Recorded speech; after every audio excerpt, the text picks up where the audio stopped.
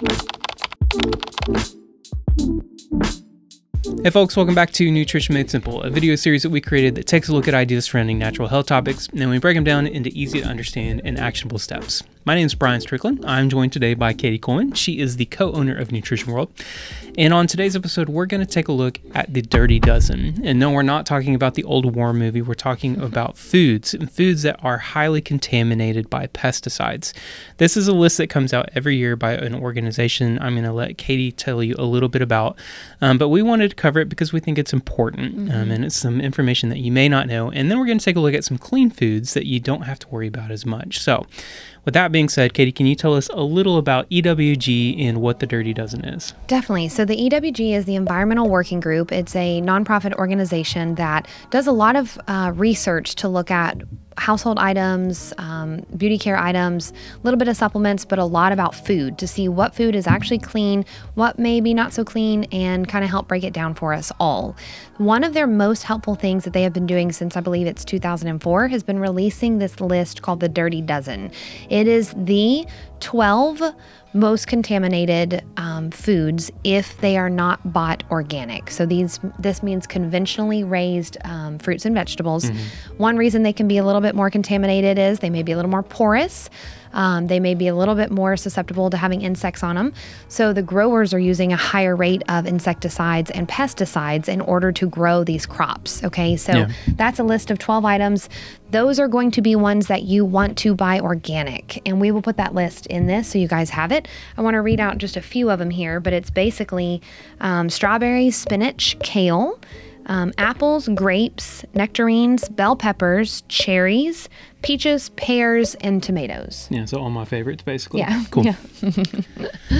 Yeah. So that's going to be something that you want to go shop for organically, okay? Yeah. Now, the other thing they do on the flip side is they put out a list called the Clean 15. The Clean 15 are items that you actually don't have to shop organic for because they almost have no pesticide or insecticides used or no residue left on them. So you can safely consume those without the worry of toxic buildup. Yeah, and we'll put those down in the description as well.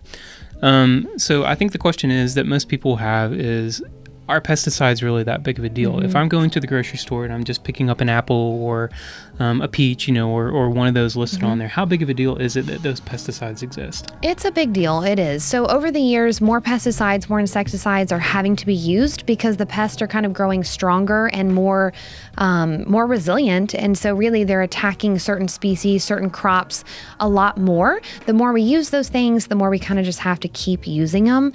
And so at this level, when we are, introduced to so many toxins in our food and in our skincare and our beauty care and hair care and all those things I always talk about, this toxic buildup idea, it's just one more place that we could find something toxic. And so health studies have shown that even though you are getting the benefit of the fruits and the vegetables, you are limiting the benefit if you are getting a high level of pesticides and insecticides. Yeah, 70% of all the produce in American grocery stores are contaminated by pesticides. Yeah. So this is a big deal. Yeah.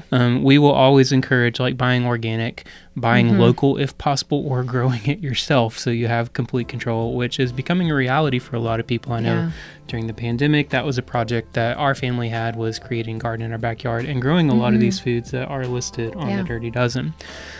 So on the topic of detox, I know that you wanted to mention just a little bit about that and why doing some sort of detox is a good idea annually or, consistently during your daily routine. Definitely. So when I first entered this holistic realm, I didn't think we had a detox. I kind of thought our body does it naturally, which is true. Okay.